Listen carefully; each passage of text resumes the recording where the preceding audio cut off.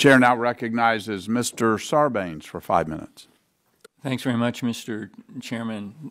Thank you to the panel. I can't think of a greater moral imperative than to successfully make this transition to renewable sources of energy as quickly as we can, but also practically if we're going to address climate change and address the health effects that we see from reliance on fossil fuels for sourcing electricity and other power.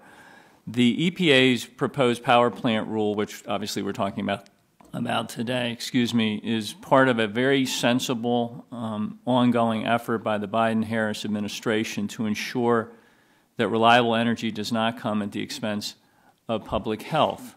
That's the idea here. And the rule would set very reasonable pollution limits on power plants, protecting the health and well-being of Americans across the country. In particular, I'll just mention the low-income often and communities of color that have often borne the brunt of such pollution. Again, if we want to tie it back to a moral imperative underlying this. The rule's not an overreach.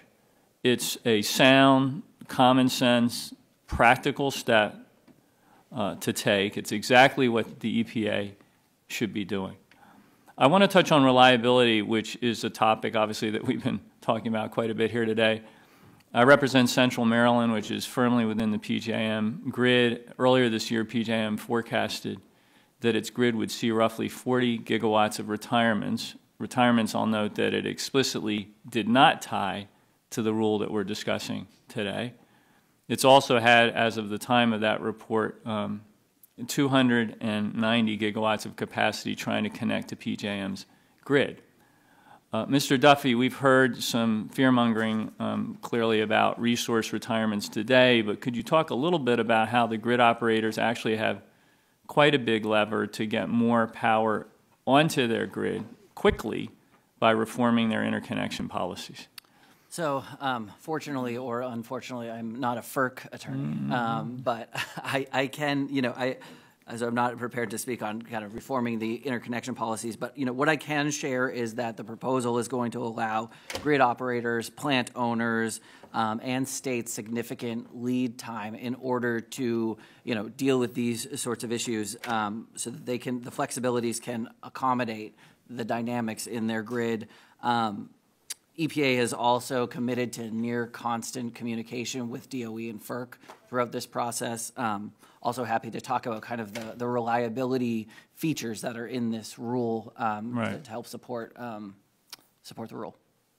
Appreciate that. Mr. Chairman, without objection, I'd like to enter into the record a report prepared by Wilson Energy Economics critiquing the PJM report. Without objection, so ordered. Thanks very much. My Republican colleagues are concerned clearly about energy reliability in these discussions about EPA potentially regulating pollution from power plants.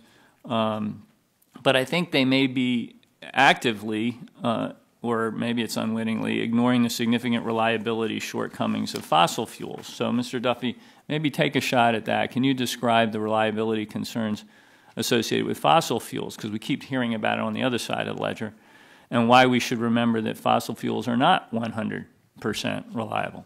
Sure. I mean, especially with aging coal plants, they, as they reach their remaining useful life, there's more time that they have to, they break down and need to be fixed.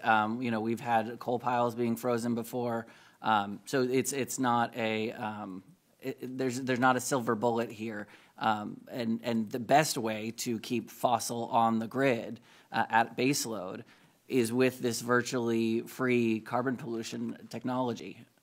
I appreciate that. I mean, the goal here obviously is to strike a balance as we move as quickly and intentionally as we can towards a new portfolio when it comes to how we power our society and frankly how we lead globally here, and we've got more to do in that respect.